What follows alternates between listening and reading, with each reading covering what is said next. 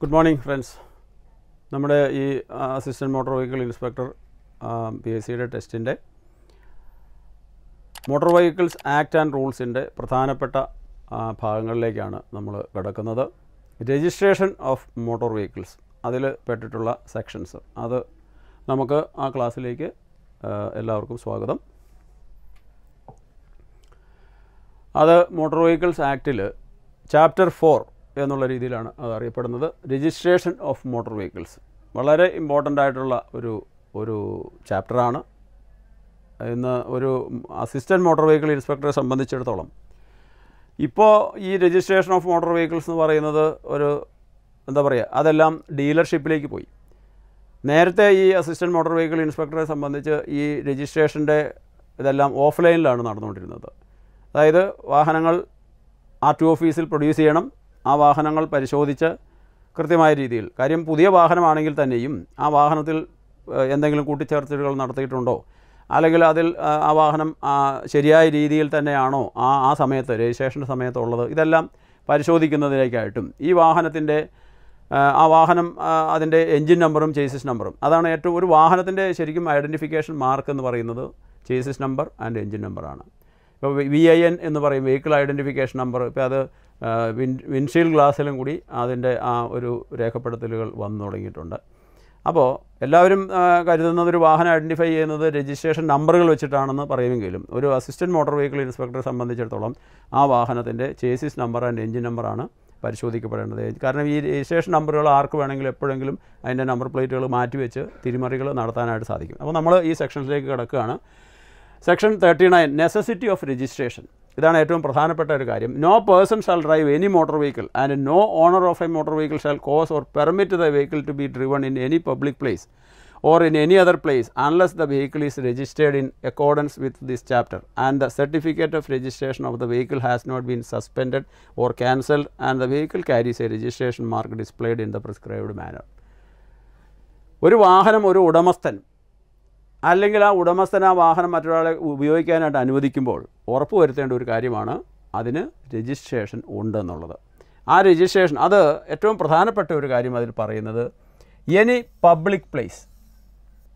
അപ്പോൾ public place എന്താണെന്ന് നമ്മൾ അറിഞ്ഞിരിക്കണം. പബ്ലിക് പ്ലേസ് എന്ന് ഉദ്ദേശിക്കുന്നത് ഇന്ന് സാധാരണ ജനങ്ങൾക്ക് അവരെ എന്തെങ്കിലും ഒരു എൻട്രി പാസ് വെച്ച് അനുവദിച്ച് കയറ്റുന്ന സ്ഥലമാണെങ്കിലോ അല്ലെങ്കിൽ സാധാരണ ജനങ്ങൾക്ക് കടന്നു ചെല്ലാൻ സാധിക്കുന്ന ഏതെങ്കിലും ഈ പബ്ലിക്കിന് കടന്നു ചെല്ലാൻ സാധിക്കുന്ന സ്ഥലങ്ങളെല്ലാം പബ്ലിക് പ്ലേസാണ്. ഇപ്പോൾ കമ്പനികളുടെ കാര്യം നേരത്തെ നമ്മൾ പറഞ്ഞു. ഒരു കമ്പനി അതിൻ്റെ പ്രൊമൈസസ്, അതുകൊണ്ട് തന്നെ ധാരാളം ഡിസ്പ്യൂട്ടുകൾ വന്നിട്ടുണ്ട്. കമ്പനി പബ്ലിക് പ്ലേസ് ആണോ എന്നുള്ളൊരു ചോദ്യങ്ങളൊക്കെ. കാരണം അതവിടെ പബ്ലിക് അവിടെ പ്രവേശിക്കുന്നുണ്ട്. അതേസമയം ഒരാളുടെ ഒരു സ്വകാര്യ സ്വത്ത് 10 ഏക്കർ സ്ഥലമുണ്ട്. ആ സ്ഥലത്ത് ഒരു വ്യക്തി ഒരു വാഹനം അയാൾ ഉപയോഗിക്കുന്നുണ്ടെങ്കിൽ ആ വാഹനത്തിന് ഈ പറഞ്ഞ നിയമങ്ങളൊന്നും ബാധകമല്ല. പക്ഷേ ഒരു വാഹനം ഒരു മാനുഫാക്ചറർ നിർമ്മിച്ച് അത് നൽകിയിട്ടുണ്ടെങ്കിൽ അത് രജിസ്ട്രേഷൻ നടത്തിയിരിക്കണം എന്നുള്ളത് നിർബന്ധമായിട്ടുള്ളൊരു കാര്യമാണ്. അങ്ങനെ രജിസ്ട്രേഷൻ നടത്തിയിട്ടുണ്ടെങ്കിൽ ഈ മോട്ടോർ വാഹന നിയമങ്ങളെല്ലാം അതിന് ബാധകമാവുകയും ചെയ്യും. അതാണ് ആ പബ്ലിക് പ്ലേസിൽ ഉപയോഗിക്കുമ്പോൾ ഈ വാഹനം രജിസ്റ്റേർഡ് ആയിരിക്കണം. അതുപോലെ അത് ഈ ചാപ്റ്ററിൽ പറഞ്ഞിട്ടുള്ള കാര്യങ്ങൾ അടിസ്ഥാനപ്പെടുത്തി തന്നെ ഈ registration vehicle has not been suspended. പല സാഹചര്യങ്ങളിലും രജിസ്ട്രേഷൻ സസ്പെൻഡ് ചെയ്യപ്പെടാം.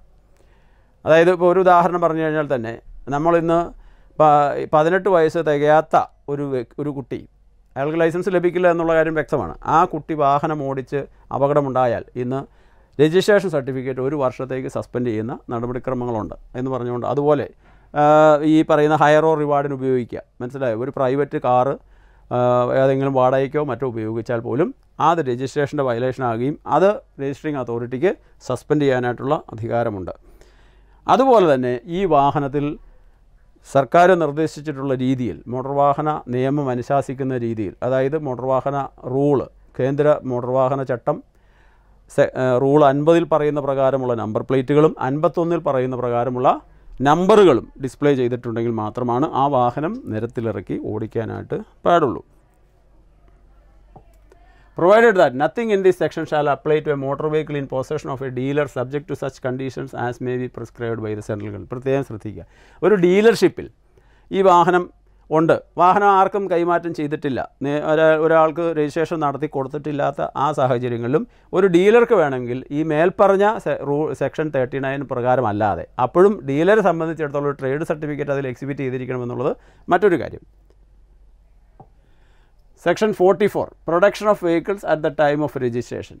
39 കഴിഞ്ഞിട്ട് പിന്നെ ഏറ്റവും പ്രധാനപ്പെട്ട നിങ്ങളുടെ സിലബസ് പ്രകാരം മാത്രമാണ് പോകുന്നത്. നമ്മളെല്ലാ മോട്ടോർ വാഹന നിയമങ്ങളും പഠിക്കണമെന്നുണ്ടെങ്കിൽ ഇത് വളരെ എളുപ്പമായിട്ടുള്ളൊരു കാര്യമല്ല. Section 44 production of vehicles at the time of registration. Section 44 എന്താണ് പറയുന്നത്? Subject to such terms and conditions as may be prescribed by the central government in this behalf motor vehicle sold by an authorised dealer shall not require A production of before registering authority for the purpose of registration for the first time. ഇതാണ് ഈ 2019 വന്നിട്ടുള്ള മാറ്റത്തിൽ ഏറ്റവും പ്രധാനപ്പെട്ട മാറ്റങ്ങളിലൊന്നാണ് section 44 പറയുന്നത്. ഈ വാഹനം നമ്മളുടെ RTO ഓഫീസിൽ കൊണ്ടുവന്ന് പ്രൊഡ്യൂസ് ചെയ്ത് കാണിക്കേണ്ട കാര്യമില്ല. നേരത്തെ ഞാൻ പറഞ്ഞിരുന്നു, ഈ പറയുന്ന വാഹനം കൊണ്ടുവന്ന് അതിൻ്റെ എഞ്ചിൻ നമ്പറും ചേസ് നമ്പറും ഒക്കെ ആണോ എന്ന് പരിശോധിക്കണം.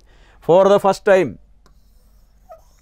ആദ്യമായിട്ട് വാഹനം രജിസ്ട്രേഷൻ നടത്തുമ്പോൾ ആ വാഹനത്തിൻ്റെ ഈ പറയുന്ന വാഹനം പരിശോധിക്കേണ്ട കാര്യമില്ല.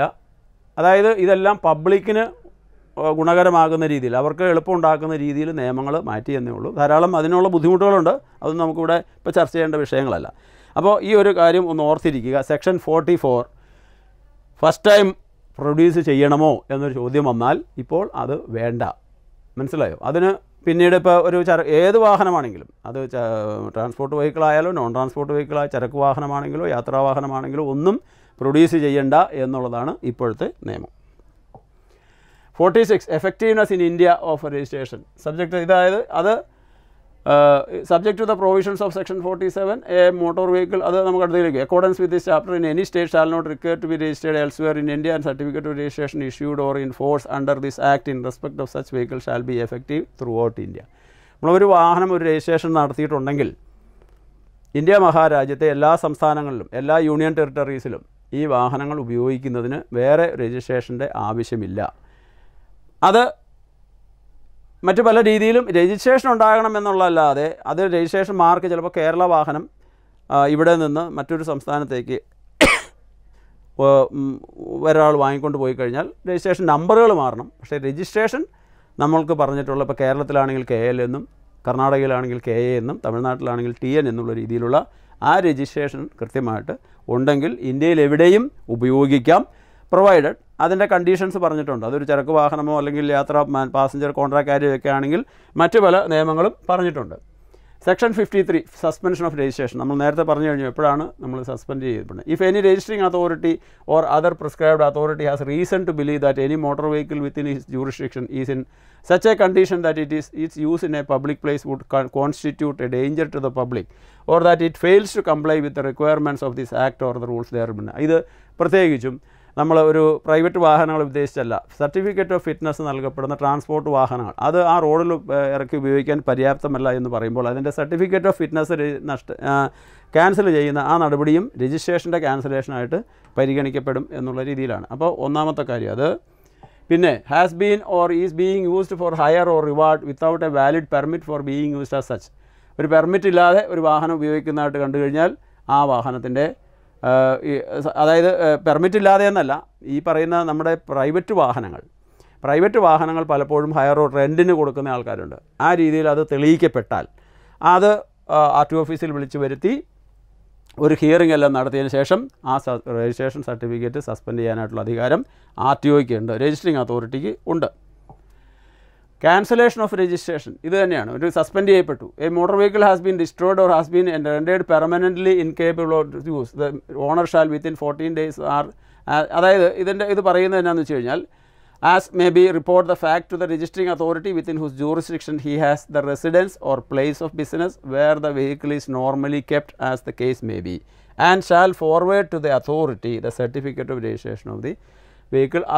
അതായത് ഒരു വാഹനം നമുക്ക് ഇനി റോഡിലിറക്കി ഓടിക്കാൻ പര്യാപ്തമല്ല എന്ന് മനസ്സിലായി, അല്ലെങ്കിൽ ഇനി മുതലാവില്ല. ഇപ്പോൾ പെട്രോൾ ചാർജ് എല്ലാം വർദ്ധിച്ചു. ഇപ്പോൾ ഒരു 300 രൂപ പെട്രോൾ ചാർജ് ആയിട്ടുണ്ടെങ്കിൽ ഇനി മുതൽ പെട്രോൾ കാർ ഉപയോഗിക്കാനായിട്ട് സാധിക്കില്ല എന്ന് തീരുമാനമെടുക്കാം. അല്ലെങ്കിൽ ഈ വാഹനത്തിൻ്റെ എൻജിൻ തകരാറ് വന്നു, ഒരു കാരണവശാലും ആ എൻജിൻ നമ്മൾക്ക് നമ്മുടെ ലിമിറ്റിൽ നിന്നുകൊണ്ട് അത് റിപ്പയർ ചെയ്ത് ആ വാഹനം ഉപയോഗിക്കാൻ പറ്റുന്നില്ല, അല്ലെങ്കിൽ മൊത്തം തുരുമ്പ് പിടിച്ച് നാശകോശമായി. ആ ഒരു സാഹചര്യത്തിലെല്ലാം നമുക്ക് ഈ രജിസ്ട്രേഷൻ ക്യാൻസലേഷൻ എന്നാണ് അതിന് പറയുന്നത്. വാഹനം പൊളിക്കുക എന്നതിൻ്റെ അർത്ഥം. അപ്പോൾ ഇനിയിപ്പോൾ ഇങ്ങനെയൊക്കെ വരുന്ന വാഹനങ്ങൾക്ക് നമ്മുടെ ഒരു വെഹിക്കിൾ സ്ക്രാപ്പേജ് പോളിസി വന്നിട്ടുണ്ട് 2021. അത് പ്രകാരം ആ വാഹനം അവരെടുക്കുകയും അതിന് ഒട്ടനവധി ഫെസിലിറ്റീസ്, അതിൻ്റെ ടാക്സിൽ കുറവ് വരിക, 25% ടാക്സ് കുറവ്, ആ എമൗണ്ടിന് അതിൻ്റെ ആ വാഹനത്തിന് വില എന്നുള്ള രീതിയിലൊക്കെ വരുന്ന ആ ഒരു സംഭവത്തിലാണ് രജിസ്ട്രേഷൻ ക്യാൻസലേഷൻ എന്ന് പറയുന്നത്. വാഹനം പൊളിക്കാനായിട്ട് നമ്മൾ RT ഓഫീസിലേക്ക് സമീപിച്ചാൽ അതിൻ്റെ രജിസ്ട്രേഷൻ ക്യാൻസൽ ചെയ്ത്, അപ്പോൾ ഒരു വാഹനം ടാക്സ് അടച്ചിരിക്കുന്ന ഒരു സമയത്താണെന്നുണ്ടെങ്കിൽ ആ ടാക്സ് റീഫണ്ട് കിട്ടാനായിട്ടുള്ള ഒരു വകുപ്പുണ്ട് അതിൽ. Section 56 certificate of fitness of transport vehicles. ഇതാണ് ഒരു വാഹനം ഇന്ന് subject to the provisions of sections 59 and 60, a transport vehicle shall not be deemed to be validly registered for the purposes of section 39 unless it carries a certificate of fitness in such form and containing such particulars and information as may be prescribed by the central government. അതായത് ഒരു വാഹനം റോഡിലിറക്കി ഓടിക്കണം എന്നുണ്ടെങ്കിൽ ഈ 39 പ്രകാരം registration നടത്തിയ ഒരു വാഹനം റോഡിലിറക്കി ഓടിക്കണമെന്നുണ്ടെങ്കിൽ, പ്രത്യേകിച്ചും ഒരു ട്രാൻസ്പോർട്ട് വെഹിക്കിൾ അത് ഓടിക്കണമെന്നുണ്ടെങ്കിൽ അതിന് നിലവിലുള്ള ചട്ടങ്ങൾ പ്രകാരമുള്ള സർട്ടിഫിക്കറ്റ് ഓഫ് ഫിറ്റ്നസ് ഉണ്ടായിരിക്കണം എന്നാണ് ഈ സെക്ഷൻ 56 പറയുന്നത്. Necessity of permits. ഇവിടെ ഈ സെക്ഷൻ 56ൻ്റെ ഒരു കാര്യം നിങ്ങൾ ഇവിടെ ഒന്ന് അത് നിങ്ങളുടെ സിലബസ് പ്രകാരം പറഞ്ഞിട്ടില്ലെങ്കിൽ പോലും ഇപ്പോൾ വാഹനങ്ങൾ നമ്മൾ പരിശോധിക്കേണ്ട എന്ന് പറയുന്നുണ്ടല്ലോ. അപ്പോൾ ഈ വാഹനം 2 വർഷത്തേക്ക്, ഇപ്പോൾ പുതിയ വാഹനങ്ങളെല്ലാം 2 വർഷത്തേക്ക് അതിൻ്റെ ഫിറ്റ്നസ് പരിശോധിക്കപ്പെടാതെ തന്നെ വാഹനം പുതിയതായിട്ട് ഓടിക്കാനായിട്ട് സാധിക്കും. എന്നാൽ 2 വർഷം കഴിഞ്ഞാൽ ഈ വാഹനം 8 വർഷം വരെ പഴക്കമാകുന്നത് വരെ, ഒരു രജിസ്ട്രേഷൻ നടത്തി 8 വർഷം പഴക്കമാകുന്നത് വരെ ഓരോ 2 വർഷവും അതിൻ്റെ ഈ പറയുന്ന സർട്ടിഫിക്കറ്റ് ഓഫ് ഫിറ്റ്നസിൻ്റെ വാലിഡിറ്റി പരിശോധിക്കപ്പെടുകയും അത് ആ സർട്ടിഫിക്കറ്റ് കൈവശം സൂക്ഷിക്കുകയും വേണം. അതായത് നമ്മളുടെ സെൻട്രൽ റൂൾ 38 പ്രകാരമുള്ള ഒരു സർട്ടിഫിക്കറ്റ് അതിൽ സൂക്ഷിച്ചിരിക്കണം എന്നുള്ളതാണ് നിബന്ധന. 8 വർഷം കഴിഞ്ഞാൽ പിന്നീട് ആ വാഹനത്തിൻ്റെ ലൈഫ് ടൈം കൊടുക്കുന്നവരെ, സാധാരണഗതിയിൽ ഒരു വാഹനം 50 വർഷം വരെ നിരത്തിലിറക്കി ഓടിക്കുന്നതിന് തടസ്സമൊന്നുമില്ല. അപ്പോൾ ഈ സ്ക്രാപ്പേജ് പോളിസി അനുസരിച്ച് 15 വർഷത്തിലേറെ പഴക്കമുള്ള ഡീസൽ വാഹനങ്ങളും 20 വർഷത്തിലേറെ പഴക്കമുള്ള പെട്രോൾ വാഹനങ്ങളും സ്ക്രാപ്പ് ചെയ്തിരിക്കണം എന്നുള്ളതും പ്രൊവൈഡഡ് എപ്പോഴാണ് 50 വർഷം വരെ ഉപയോഗിക്കാമെന്ന് പറയുകയും ഈ 20 വർഷത്തിൽ സ്ക്രാപ്പ് ചെയ്യണമെന്ന് പറയുമ്പോൾ ഈ വാഹനം നിരത്തിലിറക്കി ഓടിക്കാൻ പര്യാപ്തമല്ല എന്ന് ഒരു തീരുമാനം ഈ വാഹനം പരിശോധിക്കുന്ന ഉദ്യോഗസ്ഥൻ്റെ ഭാഗത്തു നിന്നുണ്ടായാൽ മാത്രമാണ്.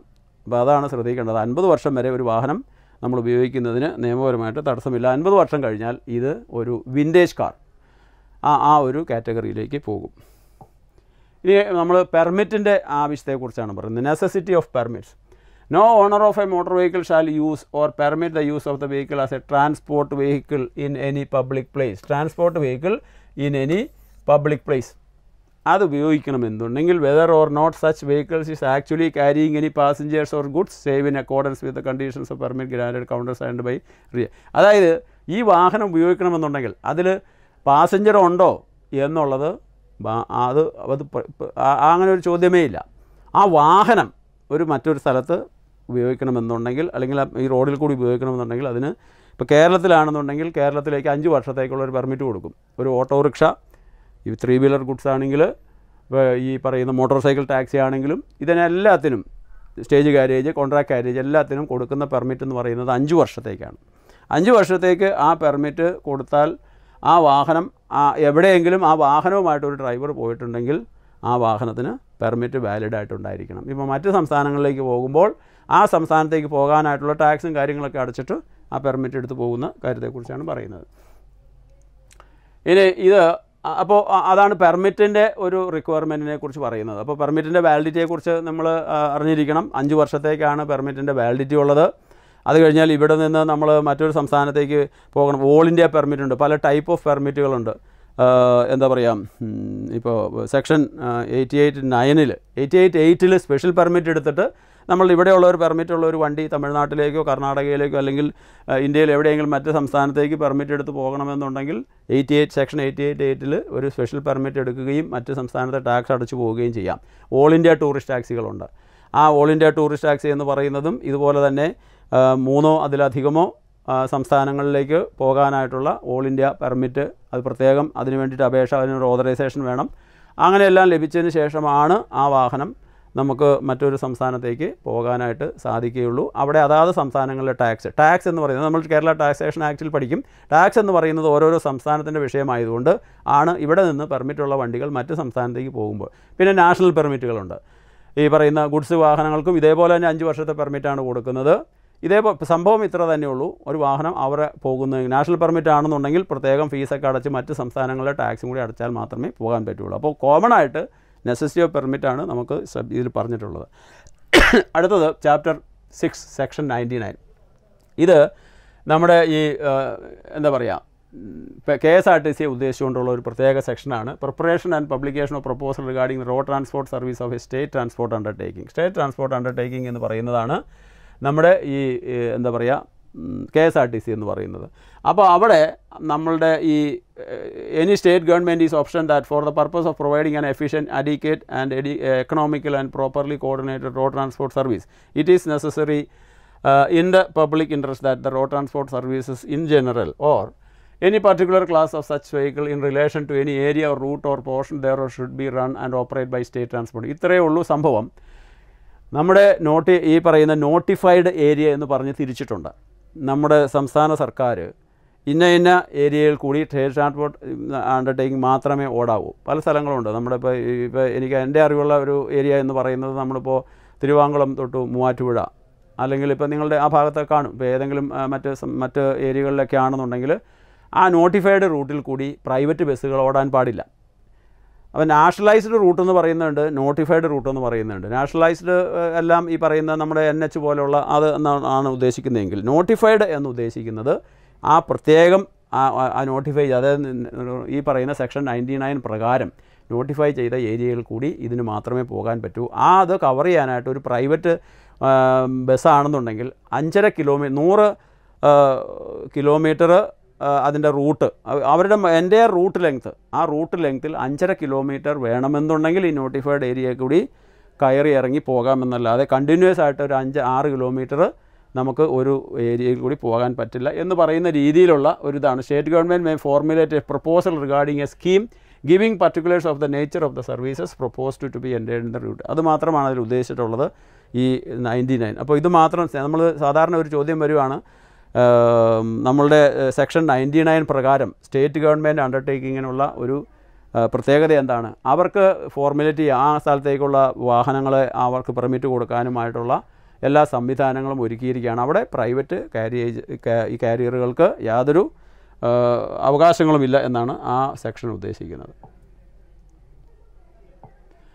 ഇനി section 109 general provision regarding construction and maintenance of vehicles. Every motor vehicle shall be so constructed and so maintained as to be all the times under the effective control of the driving. അതായത് ഒരു വാഹനം അത് ഒരു separate, ഇപ്പോൾ നമ്മൾ അതിലൊരു chapter separate ആയിട്ട് വന്നിരിക്കുകയാണ്. ഈ പറയുന്ന construction and maintenance of vehicles പല രീതിയിലാണ് ഈ ചാപ്റ്ററുകൾ തിരിച്ചിട്ടുള്ളത്. കൺട്രോൾ ഓഫ് ട്രാൻസ്പോർട്ട്, ട്രാഫിക്, ഈ കൺസ്ട്രക്ഷൻ എക്യുപ്മെൻറ്റ്സ്, ഇങ്ങനെ പല രീതിയിൽ തിരിച്ചിട്ടുണ്ട്. അതിലാണ് ഈ പറയുന്ന ഒരു വാഹനം അത് നിർമ്മിക്കപ്പെടുമ്പോൾ അതിന് അതിൻ്റേതായിട്ടുള്ള മാനദണ്ഡങ്ങൾ പാലിച്ചുകൊണ്ട്, ഇപ്പോൾ തന്നെ ട്രക്കിൻ്റെ ബോഡി കോഡ് വരുന്നുണ്ട്, ബസ്സിൻ്റെ ബോഡി കോഡുകൾ വരുന്നുണ്ട്. ആ മാനദണ്ഡങ്ങൾ കൃത്യമായിട്ട് പാലിച്ചുകൊണ്ട് മാത്രമേ വാഹനങ്ങൾ നിർമ്മിക്കപ്പെടാവൂ. അത് അല്ലെങ്കിൽ അതിലേക്കാണ് എന്ത് അഡീഷൻസും വരുത്തുന്നതിനും ഈ ചട്ടങ്ങളുടെ ബാധകമാക്കിയിട്ടുള്ള പ്രകാരം മാത്രമേ അതിൽ മാറ്റങ്ങൾ വരുത്താവൂ എന്ന് പറയുന്നത് പോലെയാണ് ഉദ്ദേശിക്കുന്നത്. Every motor vehicle shall be so constructed as to have right hand steering control unless it is equipped with a mechanical or electrical. അതിപ്പോൾ നമ്മുടെ നാട്ടിൽ ഓടുന്നതെല്ലാം ഭൂരിഭാഗം 99.9% വാഹനങ്ങൾ റൈറ്റ് ഹാൻഡ് സ്റ്റിയറിംഗ് ഉള്ളതാണ്. അപ്പോൾ അത് ആ ഒരു ചോദ്യം വന്നാൽ തന്നെ നമുക്ക് പ്രസക്തമായിട്ട് പറയാവുന്ന ഒരു കാര്യം അത്രയേ ഉള്ളൂ. Section 109(3) subsection the central government is of the opinion that it is necessary in എക്സ്പീഡിയൻറ്റ് to do so in public interest may be order and published in the official gazette notify that any article or process used by A manufacture shall confirm to such standards. ഇത് തന്നെയാണ് ഒരു manufacturer അയാളുടെ യുക്തമാതിരിയല്ല പണിയുക. നമ്മുടെ motor vehicles ministry off road transport and ഹൈവേസോ അല്ലെങ്കിൽ motor വാഹന ചട്ടങ്ങളോ അനുശാസിക്കുന്ന രീതിയിൽ അവർക്ക് പറഞ്ഞിട്ടുള്ള ആ മാനദണ്ഡത്തിൽ തന്നെ. പണ്ട് നമ്മളിപ്പോൾ ബസ്സുകളൊക്കെ ബോഡി പണിയുന്ന സമയത്ത് കൃത്യമായ മാനദണ്ഡങ്ങൾ കേരളത്തിലെ ചട്ടങ്ങളും സെൻട്രൽ ഗവൺമെൻറ്റിൻ്റെ ചട്ടങ്ങളും അനുസരിച്ച്, അതായത് ഒരു വീൽ ബേസ് നിങ്ങൾക്ക് സാധാരണ വരാവുന്ന ഒരു ചോദ്യത്തിൽപ്പെട്ടതാണ്. ഒരു വാഹനത്തിൻ്റെ ഒരു വീൽ ബേസ് നിശ്ചയിച്ചിട്ടുണ്ടെങ്കിൽ ആ ഓവർ ഹാങ് എന്ന് പറയുന്നത് ആ ഏറ്റവും റിയർ മോസ്റ്റ് വീലിൻ്റെ ആ ആക്സിസ് വരുന്ന ആ ലൈനിൽ നിന്നും പുറകോട്ട് എത്രമാത്രം ബോഡി പണിയാം, അല്ലെങ്കിൽ എത്ര എക്സ്റ്റെൻഡ് ചെയ്യാം, അതിന് ചേസിൻ്റെ എക്സ്റ്റൻഷൻ എത്ര ഉണ്ടാവും, 60% ഓഫ് ദി വീൽ ബേസ്. മനസ്സിലായി? 100 സെൻറ്റിമീറ്ററാണ് ഒരു ഉദാഹരണം പറയുന്നതേ ഉള്ളൂ. അപ്പോൾ അല്ലെങ്കിൽ 100 സെൻറ്റിമീറ്റർ ആണ് അതിൻ്റെ വീൽ ബേസ് എന്നുണ്ടെങ്കിൽ അതിൻ്റെ 60% കൂടുതൽ ഒരു കാരണവശാലും എക്സ്റ്റൻഷൻ പാടില്ല എന്ന് പറയുന്ന ഒരു രീതിയാണ്. ഇപ്പോൾ സാധാരണഗതിയിൽ ഒരു ബസ്സിൻ്റെയൊക്കെ 10 മീറ്ററോളം ഒക്കെ വരുന്ന മൊത്തം നീളം അത് കണക്കൂട്ടും. അതാണ് വീൽ ബേസിൻ്റെ 60% കൂടുതൽ ഓവർ ഹാങ് എന്ന് പറയുന്ന പുറകിലത്തെ വീലിൽ നിന്നും പുറകിലേക്ക് പോകാൻ പാടില്ല എന്ന് പറയുന്ന പോലെയുള്ള കാര്യങ്ങളാണ് അതിൽ ഉദ്ദേശിച്ചത്. അപ്പോൾ ഈ ചാപ്റ്റർ ഇവിടെ ഇപ്പോൾ അവസാനിക്കുകയാണ്. അപ്പോൾ നമുക്ക് അടുത്ത ചാപ്റ്ററിലേക്ക് അല്ലെങ്കിൽ ആ ക്ലാസ്സിലേക്ക് വീണ്ടും കാണാം. ഓക്കെ.